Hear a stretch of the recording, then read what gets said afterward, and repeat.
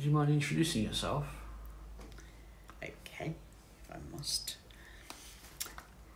Now? Yes, please.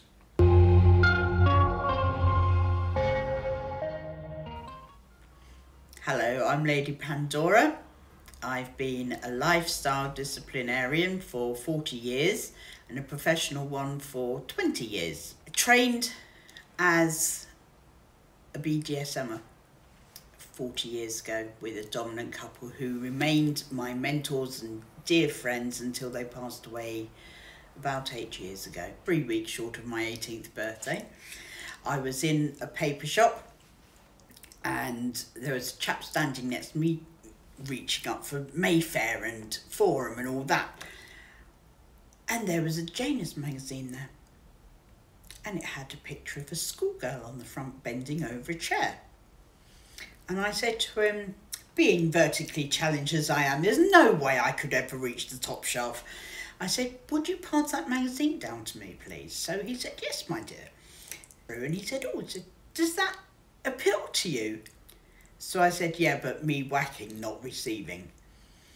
And he said, I'm having a private party next Saturday. If you'd like to come along, you're welcome to.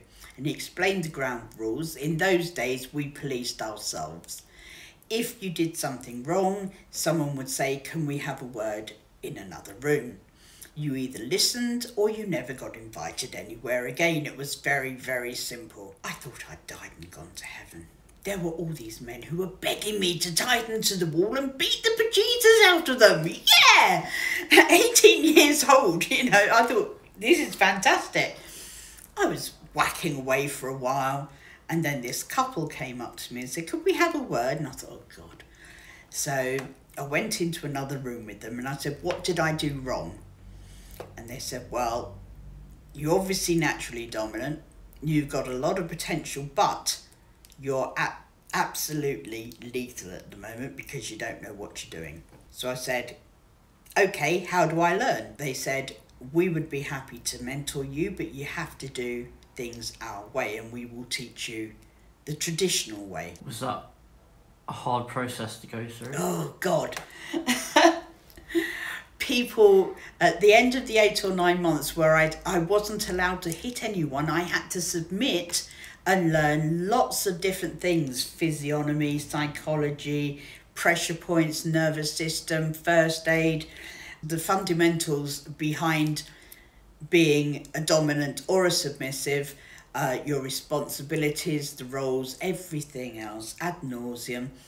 By the end of that, people used to go, oh God, and walk out the room if they saw us coming because all of us would be growling. They were frustrated that I wouldn't submit. I was frustrated I couldn't submit. And yeah, it made for some fun arguments, I have to say. If you hadn't had that chance meeting in the corner shop, what do you think would have happened? I dread to think. I'd like to think that I would somehow have found my way into the scene. But whether it would have happened or not, I do not know. I cannot say in all honesty that it would have. I mean, at the time we had sort of Exchange and Mart and different places where people advertised. So I like to think that at one point I would have either placed an ad or responded to an ad and got into it, hopefully that way, but who knows? It's quite a scary thought. Gradually realised over the next year or two that there was actually a niche of people who weren't into BDSM at all. They just wanted CP. They loved role plays. They also loved playing without role plays. It was just an inherent need, and it seemed to be a slightly different mindset on some levels than BDSM, in as much as CP is more based on reality. It happened to a lot of us when we were younger. If it didn't happen to us, it happened to someone we knew. We used to laugh at them quite often. It hit lots of notes for me, and so I started researching more into discipline and corporal punishment, and found that that's what really attracted me. What do you view as the main differences between BDSM and corporal punishment? Thank you so much. They're differences, but they're similarities at the same time. It's a very grey area, but BDSM, on the whole, not completely, nothing I say is concrete. BDSM is more based on fantasy, on master and slave, dominant and submissive. It requires someone to actually fully submit.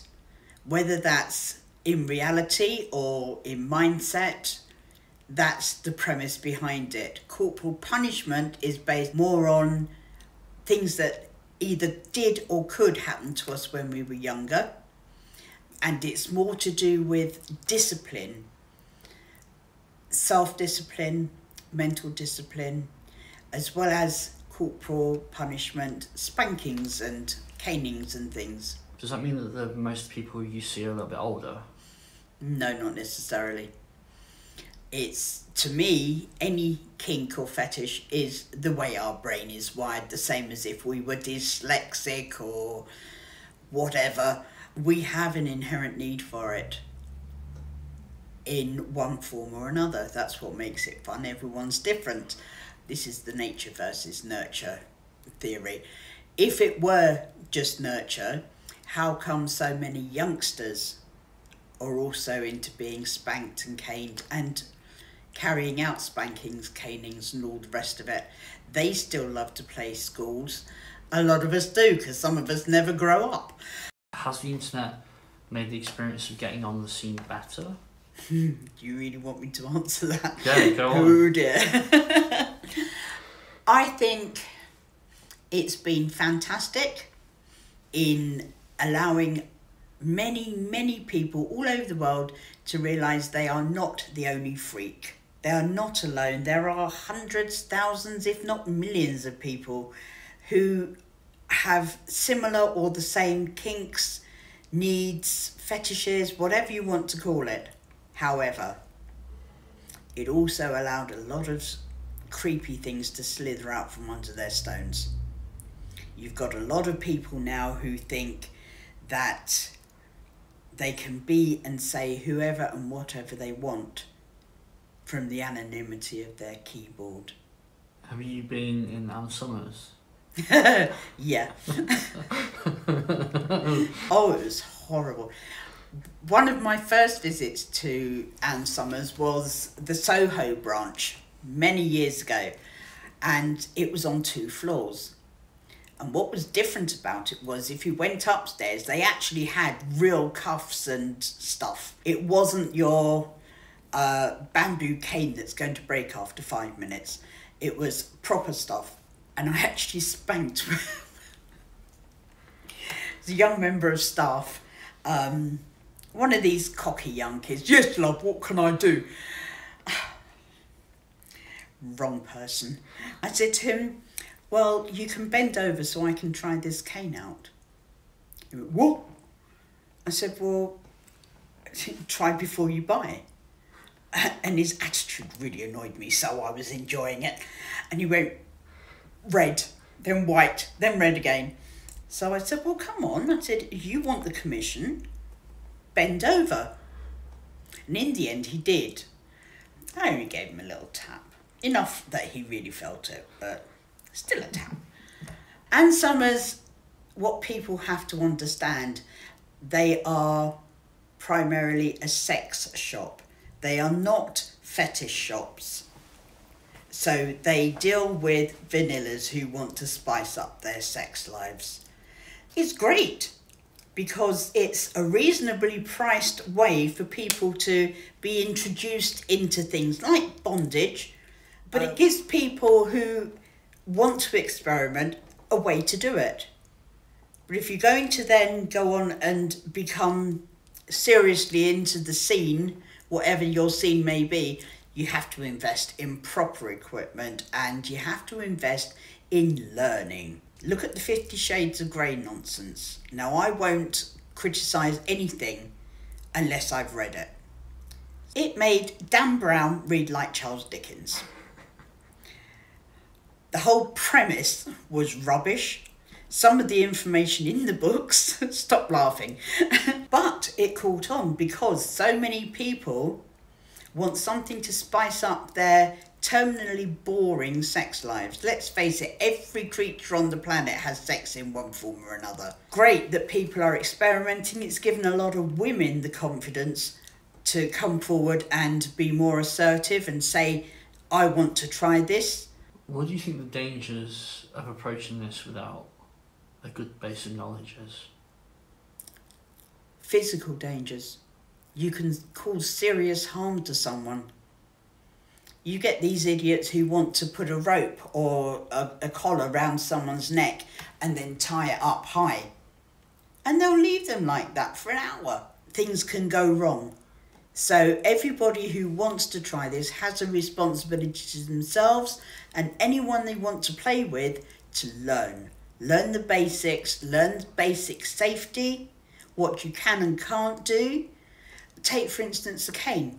If you hit someone across the base of the spine, you can shatter a vertebra. If you hit them higher, which does happen, on the kidneys, you can rupture a kidney. Do you really want to take it so lightly that you could potentially permanently damage or kill someone for the sake of reading a few books or going to some courses or whatever? I love to teach people and I give demonstrations and workshops to help people with all aspects of CP, especially and including spanking, implements, caning. I've always wanted to write a book. Always. It's always been an ambition of mine. And when I realised how much dross is out there and how much rubbish that people are having inflicted on them as, professional information, I thought, well, I can help more people by writing books.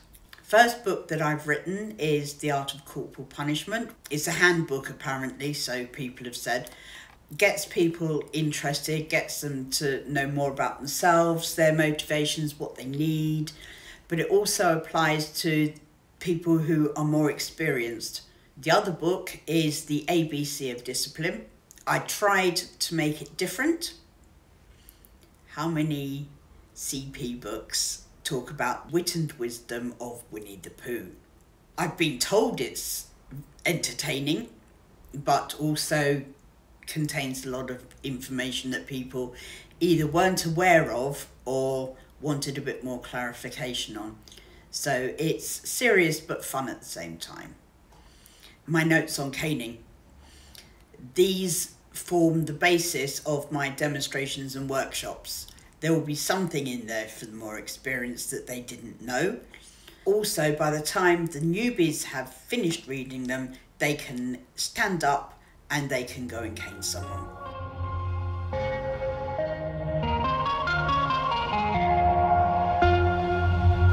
I have to leave the lid on it though, because I'll spill it on myself otherwise. And you won't like, oh shit, halfway through it.